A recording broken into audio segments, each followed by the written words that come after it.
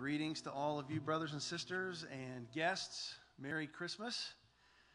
I stand here before you this evening to tell you a story. It is your story. It is my story because it's the human story. It's an ancient story. Indeed, it is the narrative of all things.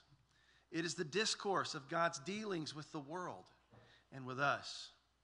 In the beginning, God created the heavens and the earth. He formed our first parents. He put them in the midst of a garden, in the midst of a pristine and a perfect and an unfallen world. He told them they could eat from any tree of the garden that they wanted to, except for the tree of the knowledge of good and evil.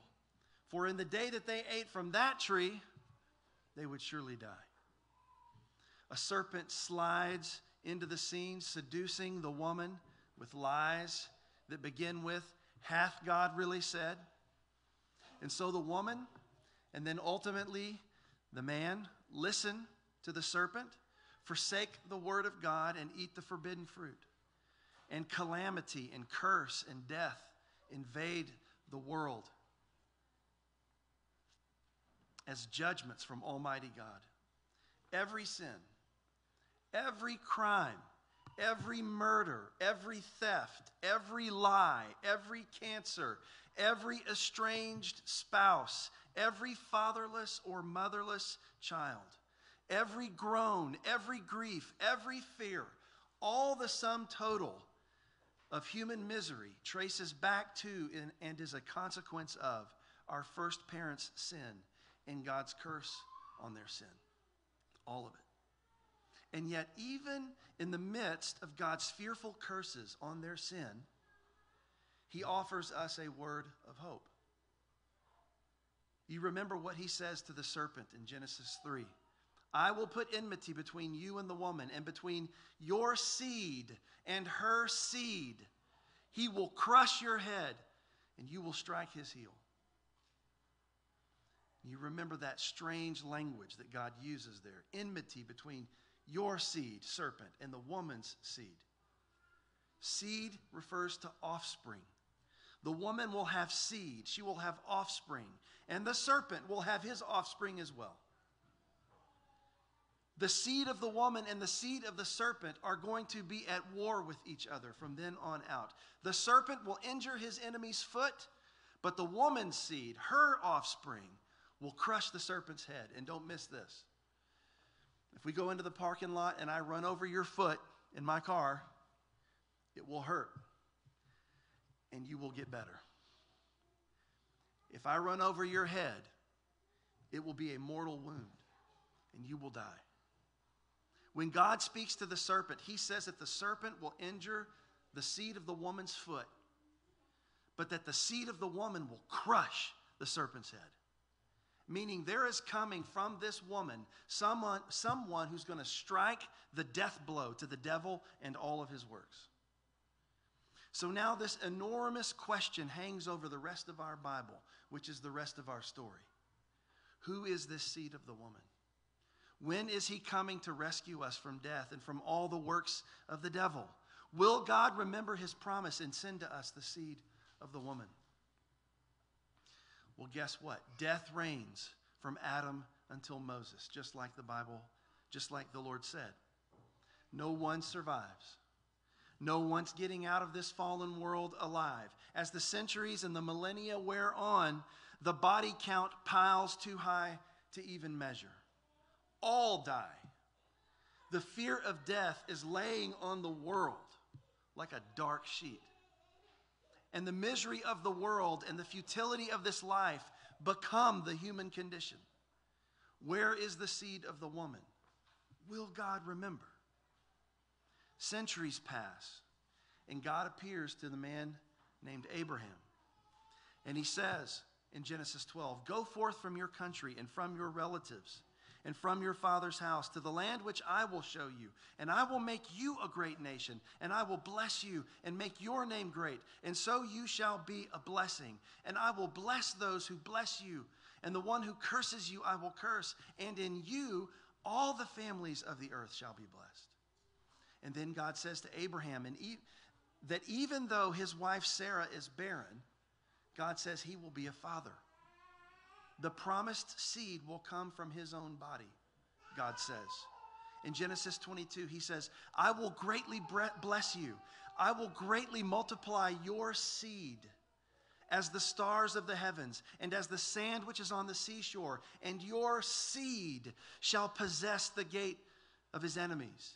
And in your seed all the nations of the earth shall be blessed because you've obeyed my voice. The seed of the woman is coming to defeat all the enemies of God, God tells Abraham. Who will the seed of the woman be to accomplish this? Well, next comes Isaac. Then comes Jacob. Then the 12 sons of Israel. And when Israel, is an old man and he's lying on his deathbed, he prophesies over one of his seed, over one of his sons. He prophesies over Judah. And he says this. He says, Judah is a lion's cub. From the prey, my son, you have gone up. He stooped down. He crouched as a lion and as a lioness. Who dares rouse him? The scepter shall not depart from Judah. The scepter, that's what a king holds. The scepter will not depart from Judah, nor the ruler's staff from between his feet, until tribute comes to him, and to him shall be the obedience of the peoples. Now we know that the seed of the woman will come from Abraham through the line of Judah, and this seed of the woman will have a scepter that will not pass away from him, which means that he will be a king whose kingdom will never end. Who will this seed of the woman be? When and where will this king arise? Will God remember? In the midst of all the misery, will God keep his promise? God's people languish for 400 years before God delivers and redeems them from the bondage of slavery in Egypt. Then God brings them into the land of promise and blesses them. And almost immediately they rebel. Moses is long gone. Joshua and Caleb are dead. And God's people become rank idolaters in the land of promise. And they adopt the customs of the nations whom they were supposed to drive out. Days turns into months. Months turns into years. Years turn into decades. And decades turn into centuries. And aside from the occasional judge, God's people are getting worse and worse. Idolatry, murder, rape, civil war. These are the order of the day in Israel. God's people are circling the drain spiritually. Will God remember? Will God keep his promise? When will the seed of the woman appear to save God's people, to rule over his enemies? And then there, in that period of the judges, in the darkest hour, God causes this little rose to sprout in the desert. And her name is Ruth. And this little lowly Gentile widow attaches herself to the Jew Naomi. And she says, where you go, I will go. And where you lodge, I will lodge. Your people shall be my people, and your God my God. Where you die, I will die, and there I will be buried. May the Lord do so to me, and more also, if anything but death parts me from you. And then God sends a man from Judah named Boaz to be her kinsman redeemer. And Ruth, the pagan Gentile, becomes grafted into the rich root of Israel, into the very tribe of Judah. And in Ruth 4, the women of Israel give Ruth's son, that she gives birth to with Boaz, she gives Ruth's son a name. It says they named him Obed. He was the father of Jesse. And Jesse is the father of David. David, the seed of the woman, the man after God's own heart, the sweet psalmist of Israel, the warrior king who trampled the enemies of God under his feet, Israel's anointed Messiah and king. Is he the one? Are God's promises finally and ultimately coming true here? Many years after David becomes king, David had it in his heart to build a house for God, a great temple. And God says to David, David, you're not going to build me a house, but I'm going to build you a house. Not a literal house, as in a building, but a house as in a dynasty of kings that would come forth from David's own body. And God says to David through Nathan the prophet in 2 Samuel 7, when your days are fulfilled and you lie down with your fathers, I will raise up your seed after you, your offspring, your seed after you, who shall come from your body, and I will establish his kingdom. He shall build a house for my name, and I will establish the throne of his kingdom forever. I will be a father to him, and he shall be a son to me. And your house and your kingdom shall be made sure forever before me. Your throne shall be established forever. So now we know the seed of the woman will be both the son of David and the son of God, and that he will rule forever on David's throne as Messiah. But God's people would forsake him again during the period of the kings. The kings don't rule the people because they can't rule themselves. The kingdom splits. Israel in the north, Judah in the south. Israel in the north, they run headlong into idolatry. Judah in the south, they are running closely behind them. The days and weeks turn into months and years. The months and years turn into decades and centuries. Century after century of faithless kings and godless people. Will God remember? Will God keep his promise to bring the seed of the woman so to save his people and to destroy the works of the devil?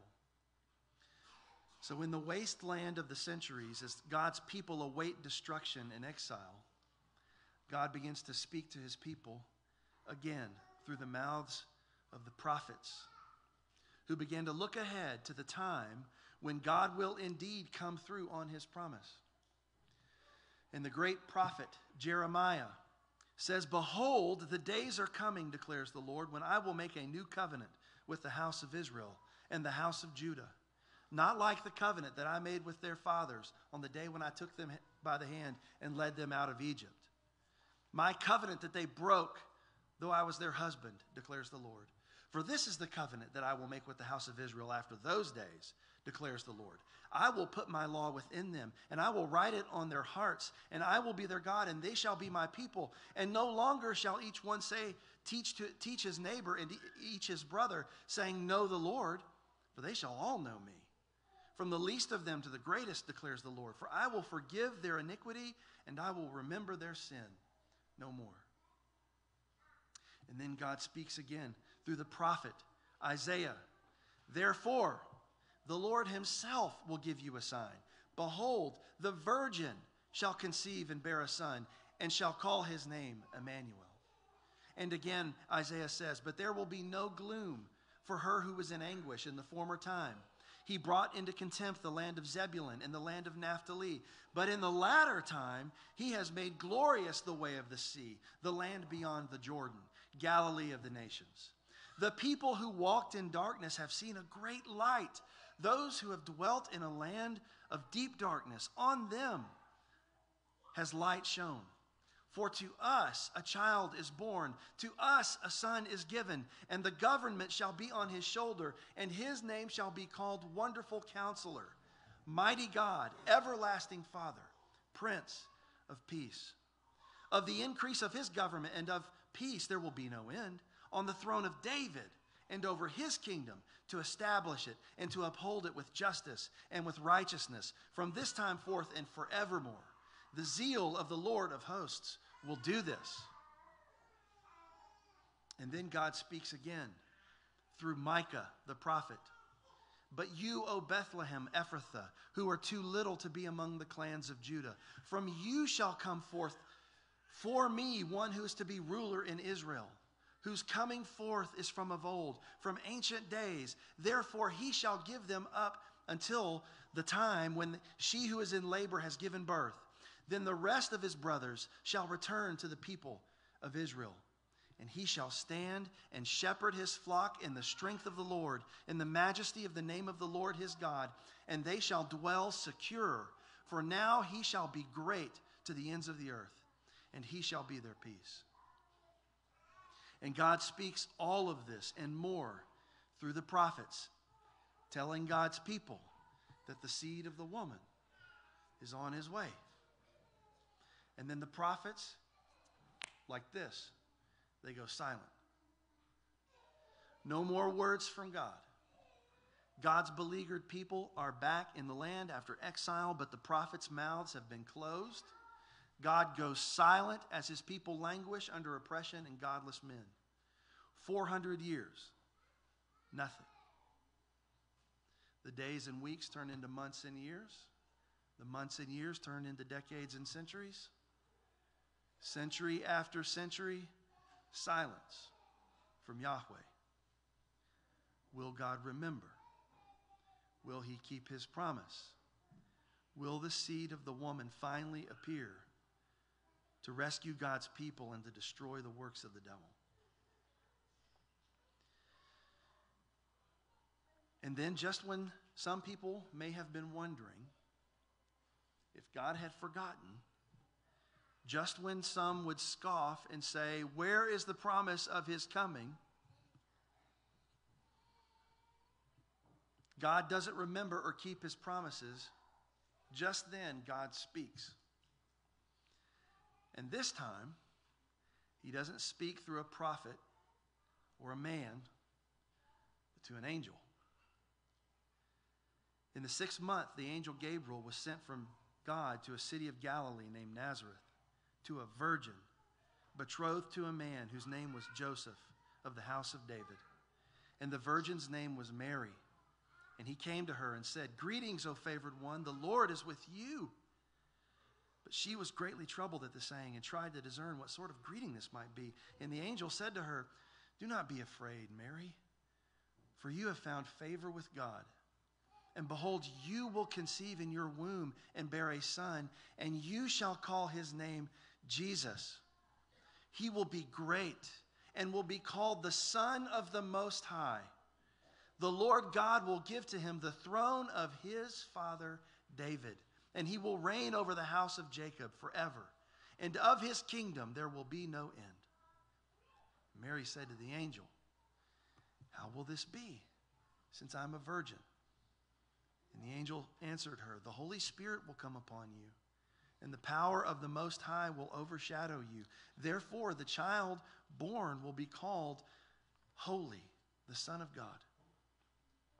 And here at last, the ancient primeval prophecy that God spoke to the serpent in the garden finally comes to pass.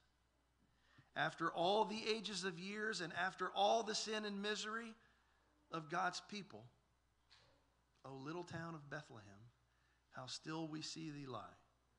Above thy deep and dreamless sleep, the silent stars go by, yet in thy dark streets shineth the everlasting light.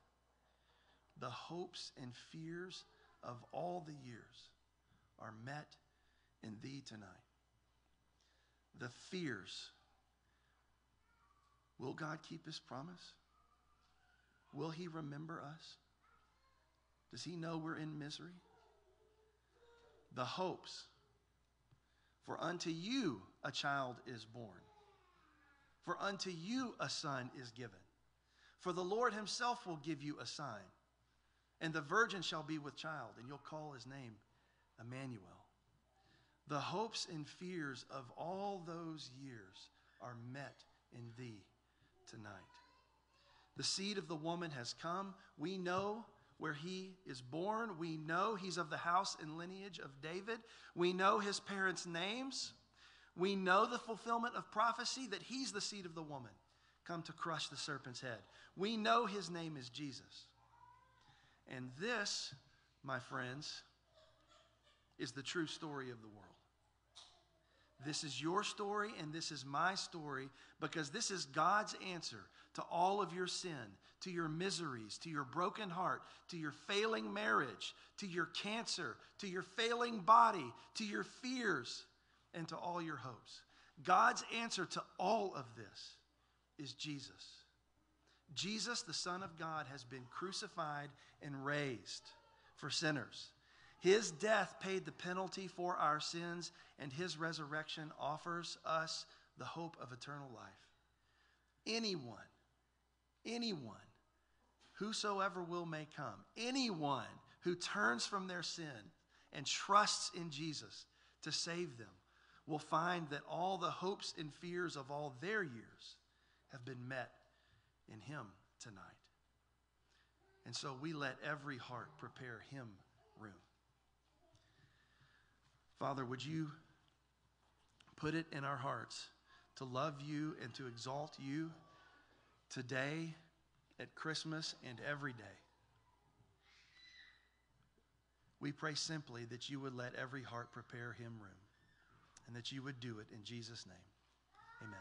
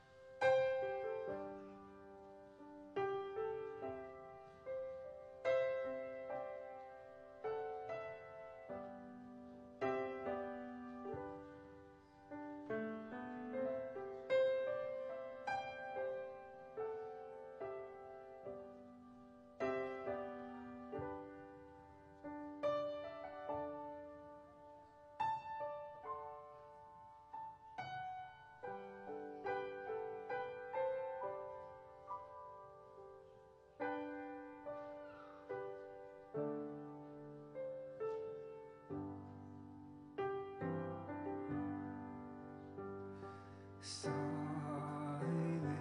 night, holy night, all is calm, all is bright, round yon virgin mother and child. Holy infant, so tender and mild, sleep in heavenly peace, sleep in heavenly peace.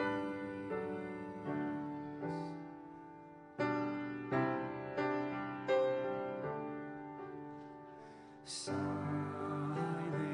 night, holy night, shepherds quake at the sight, glory stream from heaven afar, heavenly hosts sing hallelujah.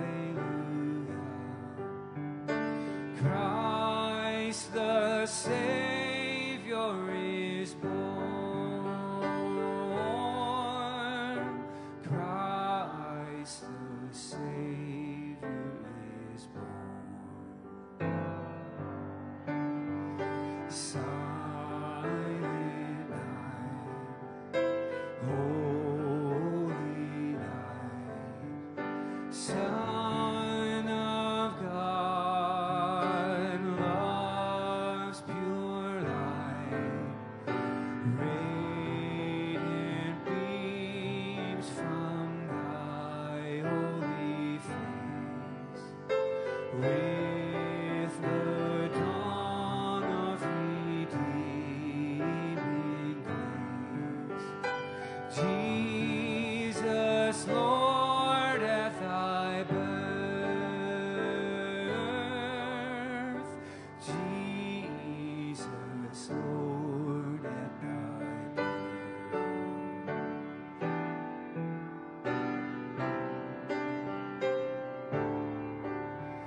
Silent night, holy night, wondrous